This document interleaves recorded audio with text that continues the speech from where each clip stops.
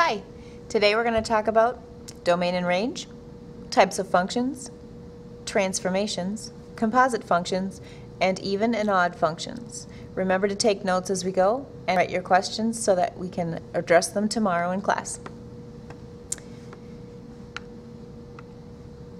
First of all, we'll talk about domain and range. Domain is the possible x values that can go into a function. Usually the possible x values are all real numbers. The symbol for all real numbers is usually 2 bars, and so that's real numbers, so that's symbol for all real numbers. There are exceptions. A denominator can never equal 0, so the function could have a domain of all real numbers except x cannot equal whatever. And then no negatives under a square root. So those would look like x is greater than or equal to 7 or whatever values you can have under a square root that make positives. Range is the resulting y values. The easiest way to think about range, the x values you plug in and then do whatever function you have, like multiply it by 7 or add 2 to it, and think about the resulting answers you would get. It also helps to look at the graph to see what the maximum high and low values are. So since the range is y values, you might have all y values greater than or equal to 5, or you might have y values in between 2 values, like between -1 and +1, or again, y values could be all reals. Let's look at a couple examples. Find the domain and range of y equals the square root of x minus 5. Now the restriction is that x minus 5 has to be greater than or equal to 0. It could be equal to 0. So x minus 5 is greater than or equal to 0 is going to help us solve this equation, or solve this question, which is to find the domain. If we solve that, we get x is greater than or equal to 5. So that's the domain. So we would say x is greater than or equal to 5 are the possible values that you can plug in here. Because if we plug in anything less than 5, like 4 or 3 or 2, we would get a negative under the square root. Here, the function 3 divided by x minus 7, we cannot have a 0 denominator. So x minus 7 cannot equal 0. So if we solve that, that tells us what values x cannot equal. So we would say all reals except x cannot equal 7. Or you could actually write that out. All reals except 7. Lots of ways to write it, but that's the domain. Domain is possible x values. To find the range, we can think numbers 5 or greater. If you plug in a 5, you get a 0. If we plug in a 6, square root of 1, we get a 1. Plug in a 2, 3, 4, or I'm sorry, plug in a 7, 8, 9, 10, we're all going to get values from 0 and up. So our range is going to be values greater than or equal to 0, and that's our domain. Another way to find the range is to look at the graph. The graph is like that. So our y values start at 0 and they go up forever. So y is greater than or equal to 0. Think of what values you can plug in here. You can plug in anything except 7. So we can plug in 2, 3, 4, 8, 16, anything we want. The graph of that is something like this, and we'll talk more about why it looks like that. Sorry, it doesn't look like that.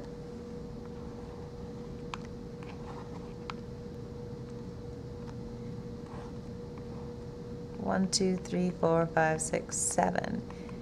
There's my asymptote. So it looks something like this. All values are represented for x, except we can't have any x values equal to 7.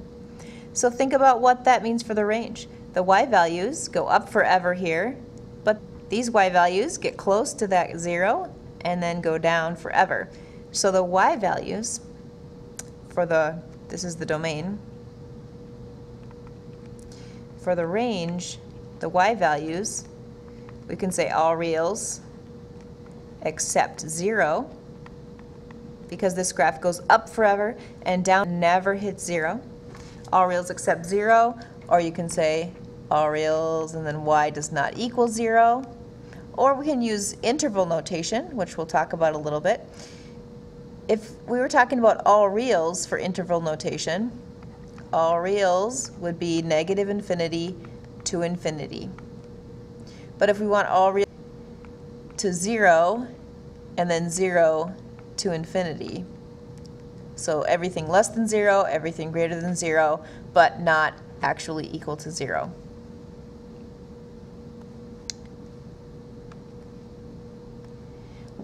If we have g of x equals negative 3 cosine x over 2, and we need to find the domain and to think about the graph of cosine, or the function cosine.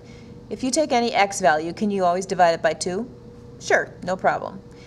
Once you've divided it by 2, can you take the cosine of any x value? Well, think about the graph of cosine. Are there any x values you can't find the cosine of? Are there any x values that don't have a y value?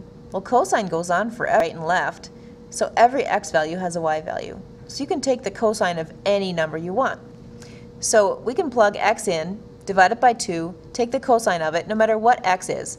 And then, of course, we can multiply any number by negative 3.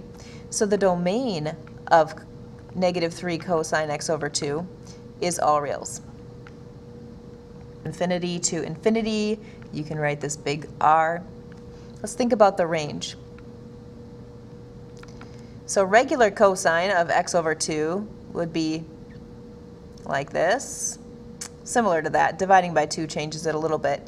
But then when we multiply the y values by negative 3, that's going to change this high value of 1 to a negative 3 to a positive 3. So that's up here. So the graph changes a little bit as we divide it by 2. This is just the graph of cosine of x. This is the graph of negative 3 cosine x over 2. So that dividing by 2 stretches it a little bit right and left, and the negative 3 change in the low values. So our range is going to be from negative 3 to 3, including 3 and negative 3, because our graph does actually touch negative 3 and 3. In interval notation, since we're including the endpoints, we would write negative 3, comma 3 with brackets, because those endpoints are included. In the previous screen, when we did not include the 0, we used parentheses. H of x equals negative 3 cosine x over 5 plus 2. Again, finding the domain x values, we can plug anything in, divide it by 5. We can take the cosine of anything. We can take anything times negative 3, and we can add 2 to anything. So the domain is going to be all real. The range, the dividing by 5 squishes the graph. Stretches the graph. Multiplying it by negative 3 makes it look like this, so it goes up to positive 3 and down to negative 3. Adding 2 takes these values, the negative 3 and the positive 3 from this previous graph, and adds 2. So negative 3 plus 2, and being negative 1, and positive 3 plus 2 ends up being 5. And you can see that the low value is negative 1, and if we had this whole graph, the high value would be at 5. 1, 2, 3, 4, 5. So the low and the high value, negative 1 to 5. That's what the range is, the lowest and the highest, and everything in between. There are about 8 different types of functions. The identity function is just the graph of a straight line, y equals x. That's your identity function. And there's also every other linear function, y equals anything times x, like 3x or whatever. So those are all those straight lines. And think of vertical lines are not functions, but any line that's diagonal at all, and even a horizontal line, those are linear functions. Those are the basic.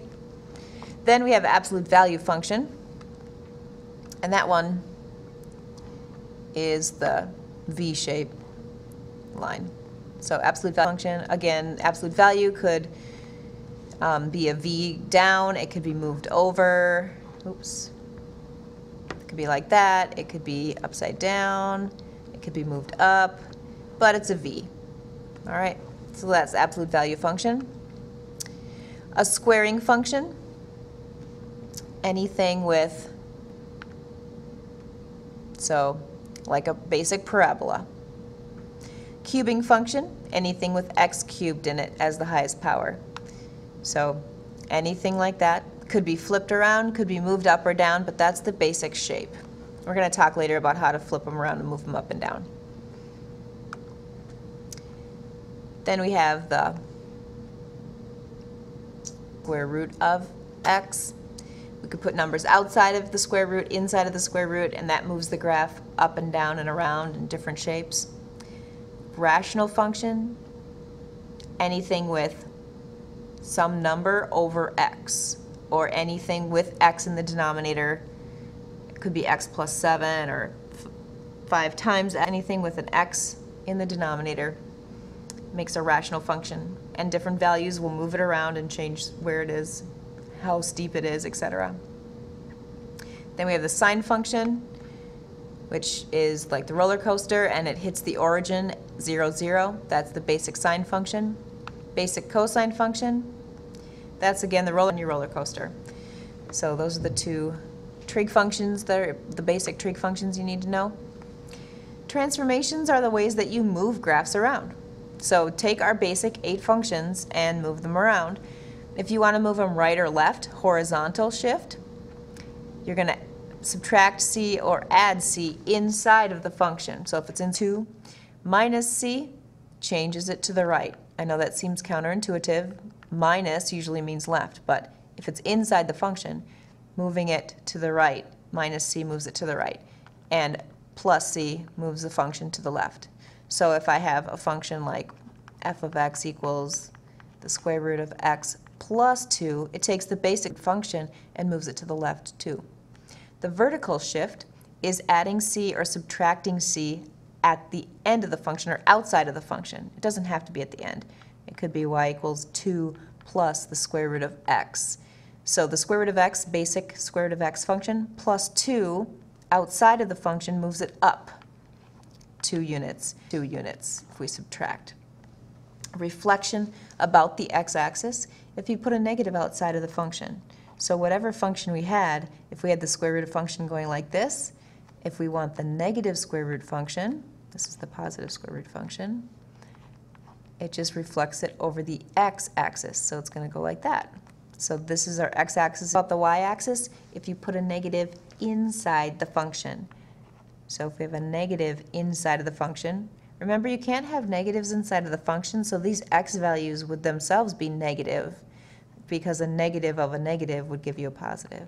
So our x values are only negative, and you can see it's the basic square root of x function flipped over the y-axis. It's reflected over the y-axis, so that's why it ends up there. Reflecting about the origin takes our basic function and reflects it 180 degrees. So it's going to be flipped down and over the x-axis. So take our original function and flip it down over here, putting a negative inside of the function and outside of the function at this. Those are the basic transformations. Composite functions, there are a couple ways to write composite functions. F of g of x or f of g of x like this. A composite function, we take the second one and put it inside of the outside one. So in this case, if we want f of g of x, we're going to take this cosine and plug it in here for the value of x. So that becomes negative 2. I'm sorry, we did that already. It becomes cosine of, and then in place of x, we're going to write negative 2x minus 3. We're going to have to do this in the next slide.